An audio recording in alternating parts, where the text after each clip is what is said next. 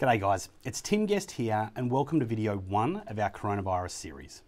For all our clients that have attended our one-day intensive training program in the past 5 years, I've always dedicated the last session of the day to educating you in economic cycles.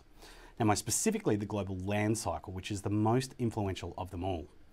Now ask an everyday person how long an economic cycle is and the typical answer is 7 to 10 years. The long-term historical evidence has shown though that they're not. The global land cycle has actually run at an average of 18.6 years, normally ranging from 17 to 21 years, and it has done so since the mid-1700s. On only one occasion has it fallen outside of this range by only a year, and that required a global war, i.e. World War II, just to give you a little bit of a sense of how large an event must be to move the cycles just a little. Now let me briefly walk you through it, starting from the first expansion phase. This phase averages around 7 years and is restricted in its growth by tight credit and the hesitancy created by the not too distant recessionary period. The restrictions on credit are a fallout from governments tightening regulations that led to the overvaluation and over-leveraging of the previous boom. Because of the constrained resources in this part of the cycle, what drives this phase is innovation and speculation. This speculation will eventually come undone as some innovation becomes viable and others don't. A rebalancing is required and hence a stock market correction is due. This is referred to as the mid-cycle slowdown. The mid-cycle slowdown is a stock market correction which will impact business and economies globally, but due to tight credit restrictions of the first expansion phase, the market isn't over-leveraged and there is no corresponding significant correction in land values. The subsequent fallout of the mid-cycle slowdown is an easing of credit, government stimulus, and all the money that has been sitting on the sidelines for years waiting for value now into this market, driving the second 7-year expansion phase as we build to the peak of the overall cycle. Now it's also worthwhile noting that this last 2 years of the second expansion phase is referred to as the winner's curse.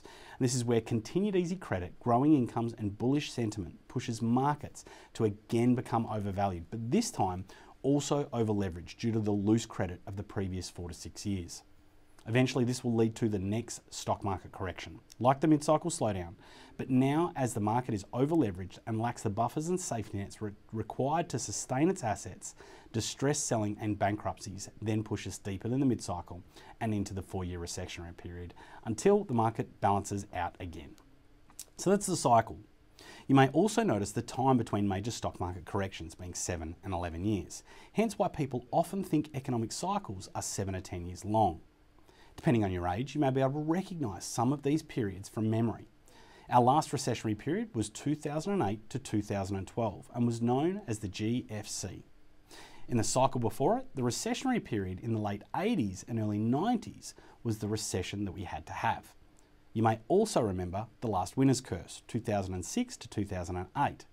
Personally, I can remember walking into first home opens. There would be 80 people there and 10 offers all over the asking price made that day. A bit older, and you may even remember similar boom times in the late 80s, the days of Alan Bond and Laurie Connell, of bicentenaries and America's Cups. The last mid-cycle slowdown we experienced was triggered by the dot-com bubble of 2001. The invention of the internet drove huge speculation. When the mid-cycle slowdown arrived, the bubble burst and some internet stocks disappeared overnight. Even heavyweight Amazon halved in value. Now looking as we head into this current mid-cycle slowdown, we can see we are coming off one of the great bull runs in stock market history, where there's been virtually no correction since 2011. Now remember, I've been teaching you there would be a mid-cycle slowdown in 2020 for 5 years now, and I even sent an email to all clients back in December recommending that you change your superannuation and share portfolios to a more defensive structure. Those that did have saved thousands. The largest I know of from one of our clients was $300,000. As the first expansion phase was coming to an end, uncertainty has been building on the back of the US-China trade war, Brexit, and tensions in the Middle East and South China Sea. And eventually a global event occurs which is the final straw that breaks the back of the market and the bubble has to burst, and here we are again, a stock market correction. It just so happens this time around the event was a global pandemic. It's also interesting to note though that previous pandemics didn't cause the same stock market corrections because those pandemics occurred in different stages of the land cycle. Just take the 2009 H1N1 pandemic as an example. Estimates from the Centers for Disease Control are as high as 500 million people dying, with 1.2 billion people worldwide infected, and yet we probably hardly remember it, with no lasting impact on the economy.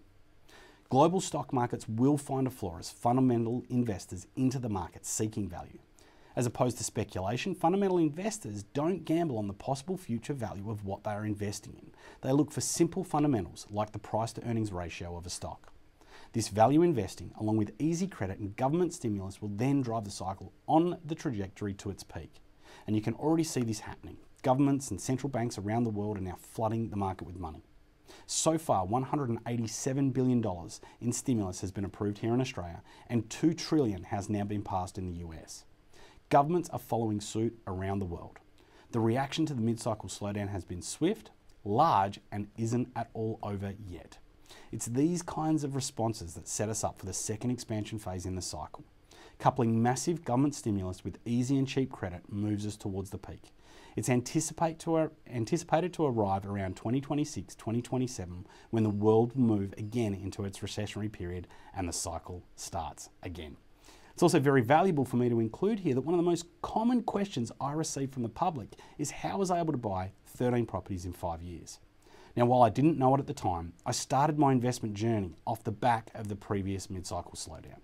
Simply put, the mid-cycle slowdown provides some of the best buying opportunities for the next 18 years, give or take a couple. It's not to say that there won't be challenges for many over the coming months, some more than others.